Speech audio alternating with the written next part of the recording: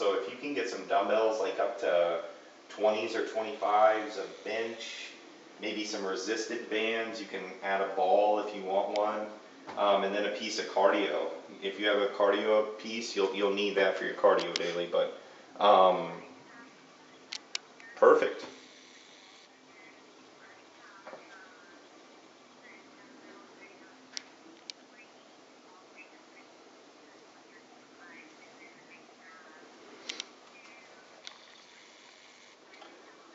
Goes crazy with these squirrels. So you'll need a bench because we'll do like a lot of different movements off the bench. Other than that, you are golden.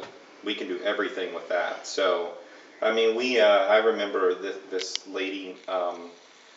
She wrote me from Africa, and they had very minimal there, you know. And she says, you know, what can I do? And I think she ended up finding a pair of like 20-pound dumbbells and then some tens or something like that. And we made a whole plan with that. So it's good to have a little bit more variety though. So if you do have the different levels of weights there, we can do quite a bit more. So.